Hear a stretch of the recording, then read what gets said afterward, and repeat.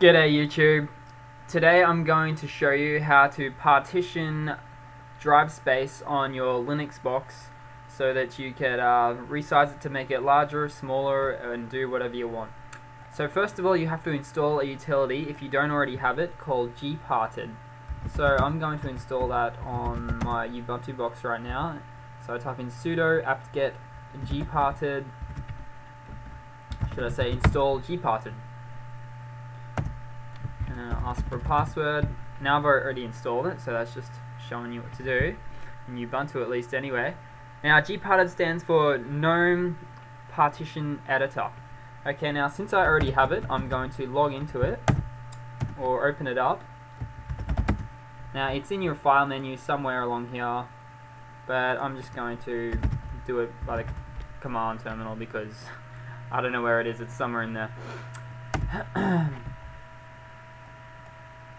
Now it needs to be opened with sudo because you need, root permissions in order to play around with it, of course, because it's some serious business. Okay, now, as you'll see, the first thing up the top is two massive drives here.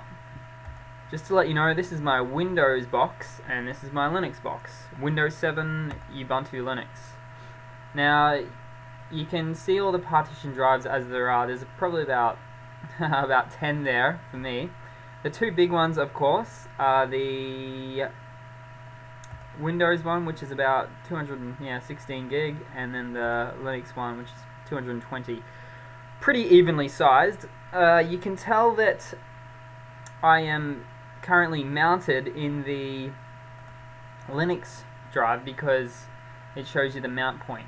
Now, this is important to know because if you actually want to resize your Linux drive, you can't actually do it whilst it's mounted.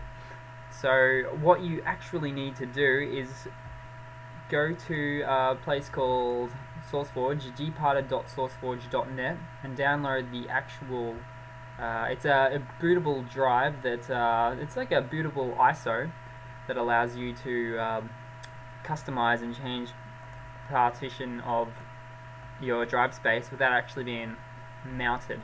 Because if you're mounted, you just can't change it. For example, right click here, I can't resize or move.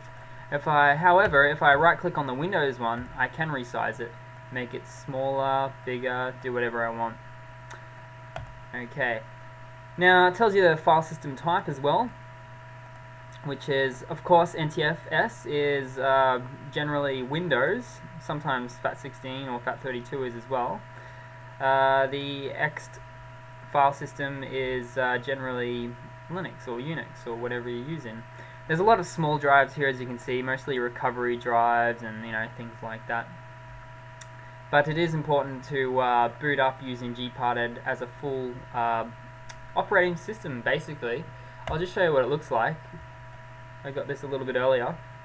It's essentially a very empty OS with one or two programs, the main program of which is gparted itself. Okay, so I think that's about it.